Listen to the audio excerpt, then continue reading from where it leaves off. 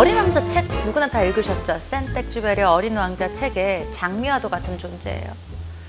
저와 늘 함께해온 코코 샤넬은 딱 봐도 많이 나이 들어 보이죠.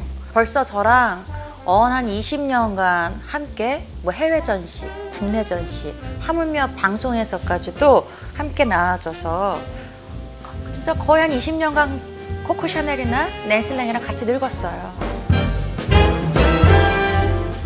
버블코코는 아이콘 오브 해피니스, 행복 아이콘이에요. 내 분신과도 같은 코코 샤넬을 좀 이제는 퇴직을 좀 하게 하고 좀 쉬게 해줘야겠다는 생각도 같이 들었어요. 그동안 고생했다, 코코 언니랑 같이 다니느라. 그래서 뒤에 보이시는 저의 작품에 고양이 캐릭터들이 보이는데 저는 버블코코라는 이름으로 이제 코코 샤넬, 낸시 랭의 분신과 같은 코코 샤넬을 이제 아트로 승화시켰어요.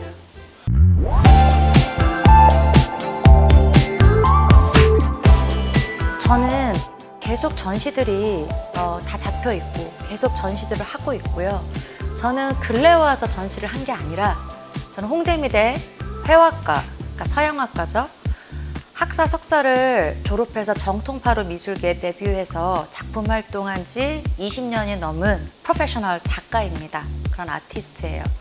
세컨드 잡으로 방송을 함께 한 것뿐인데 아무래도 방송의 위력과 뉴스의 위력이 전시회를 열어서 그 기사가 나가는 것보다 더 강력하기 때문에 많은 분들은 낸시 랭이 방송에 나오는 연예인 또는 또 연예인은 또 아닌데? 라는 이런 생각들도 가지시고 저는 긍정적인 영향을 끼치는 세계적인 아티스트가 되는 게 저의 꿈이었기 때문에 어릴 때부터 죽을 때까지도 전 제가 사랑하는 아트와 작품을 해나갈 겁니다. 꿈을 이루어주는 존재예요. 제가 터부 요기니를 그렇게 만들었어요. 인간과 신 중간 사이에는 영적 메신저라고 이 캐릭터를 정의를 내렸어요. 근데 얘네가 왜 존재해? 자신을 바라보는 관람객 또는 컬렉터에 그 사람의 꿈을 대신 이루어주고 본인은 죽어요. 그러니까 희생을 치르는 거죠. sacrifice. 그리고 또 다른 터부 요기니로 부활해요.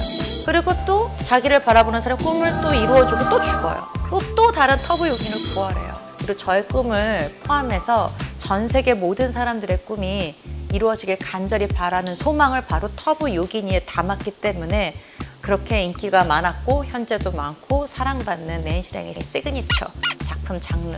그래서 이 작품을 할 때는 행복해요. 반응은 너무 좋았죠. 왜냐면 사실 저는 작년 가을에 런던의 사치 갤러리에서 전시를 하는 예정이 없었어요.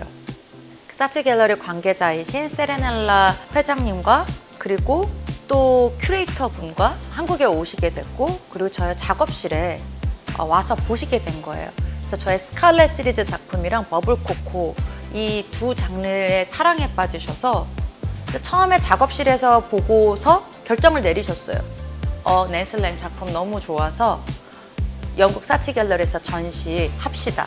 그리고 또 여름에 저의 개인전 버블코코 파고다 그 문화재를 역사를 중심으로 해서 한 작업들을 보고 플러스 알파는 뭐였냐면요.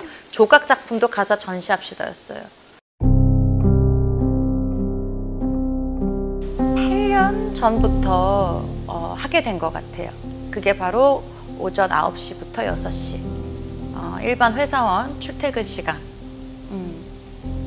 그거를 일주일에 3번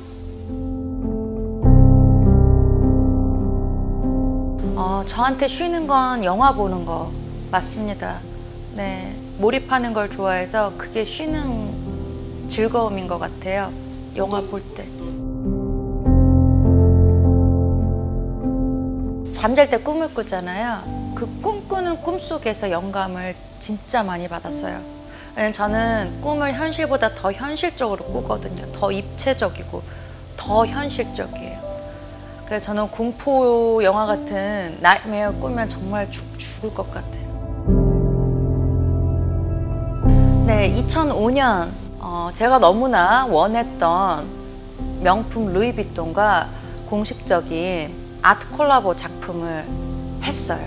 이렇게 제가 좋아하는 브랜드가 딱 있어요. 너무 좋아하는데 그 중에서 당시 제가 루이비통을 너무 사랑해서 그거는 그냥 명품을 사랑했다라기보단 명품이 갖고 있는 그 히스토리와 역사까지도 다 브랜드를 제가 너무 매력적이게 사랑한 거예요. 근데 당시는 된장녀라는 또 욕을 먹었습니다. 그래서 더더욱 들고 다녔어요. 그게 클루가 돼서 제가 루이비통과 콜라보를 하게 됐던 거예요. 제가 일찍이 루이비통과 아트 콜라보를 그렇게 대단하게 크게 한 건 아니지만 하긴 한 거죠. 그거는 아주 간단하죠. 우리 버블코코 행복 아이콘이잖아요. 저의 작품을 보는 모든 전 세계의 사람들이 제 작품을 통해서 행복했으면 좋겠어요.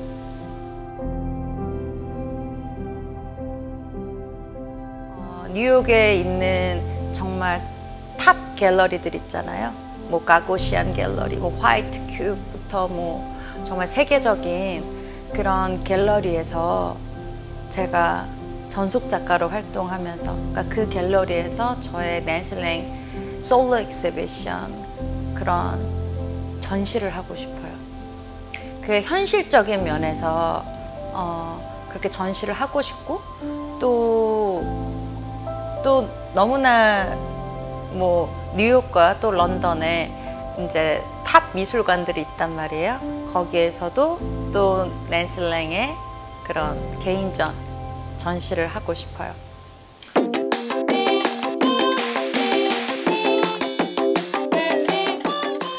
오호영 박사님과 함께 버블코코 스페이스 아트라는 장르를 지금 만들고 있어요.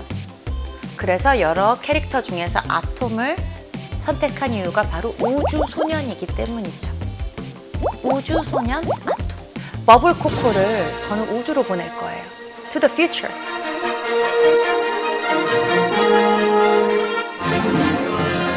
여러분, 행복 아이콘인 버블코코를 통해서 제가 행복해지는 것 같이 여러분도 행복하길 진심으로 바랍니다. 앙!